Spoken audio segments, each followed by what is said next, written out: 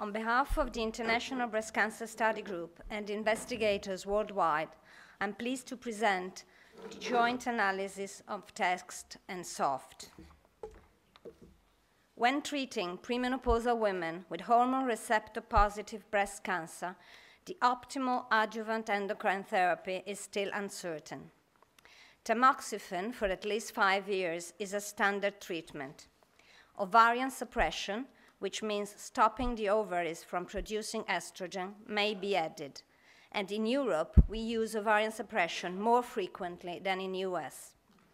For postmenopausal women, over the past 15 years, clinical trials have shown that adjuvant aromatase inhibitors for 5 years are more effective than 5 years of tamoxifen.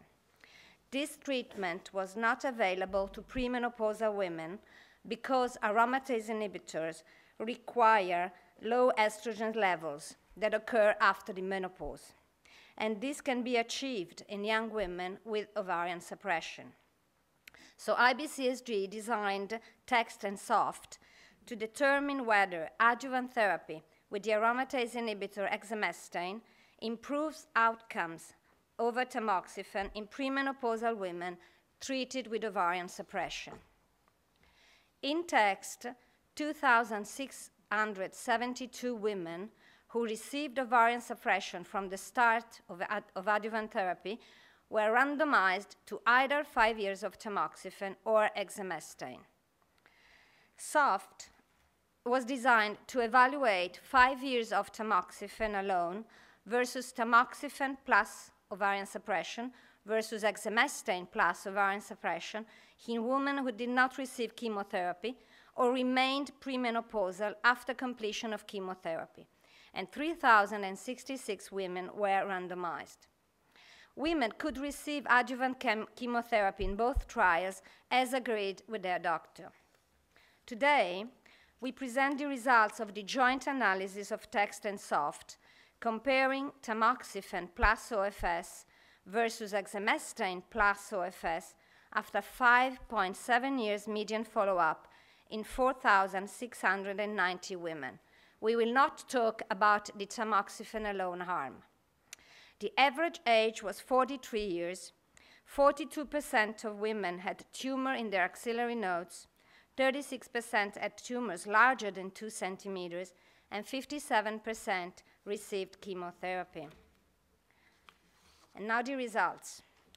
Our study demonstrates that adjuvant therapy with Exemestane plus ovarian suppression significantly reduces the risk of recurrence versus tamoxifen plus ovarian suppression.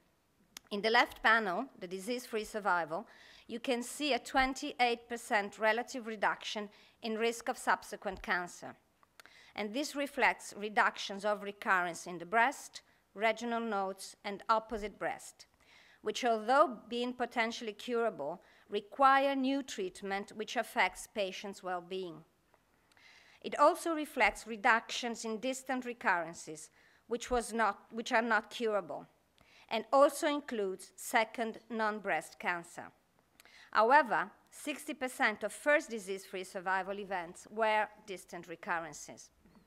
And when specifically focusing on breast cancer recurrence within 5 years, the middle panel, a 34% reduction was achieved. Overall, more than 96% of women are alive at 5 years. There is currently no significant difference in survival between the treatment groups, but conclusions about survival are premature at this early point in follow-up. Almost 2,000 women, 43%, did not receive chemotherapy, including some women who had positive nodes and tumors larger than 2 centimeters, traditionally considered higher risk features of disease relapse.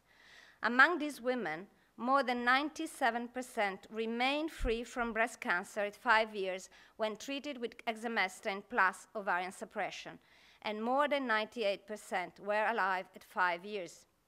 In our opinion, these results clearly indicate that some premenopausal women with hormone receptor-positive breast cancer may have excellent prognosis when treated with 5 years of highly effective adjuvant endocrine therapy without chemotherapy.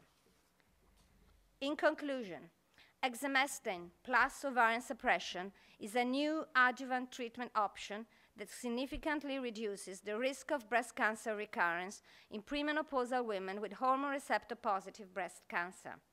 The study provides strong evidence to adopt this new treatment approach, in particular for those of us who routinely use ovarian suppression.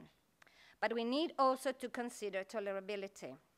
In our study, side effects of Exemestane plus ovarian suppression were similar to those seen in postmenopausal women: joint and muscle pain, decline in bone mineral density, and menopausal symptoms.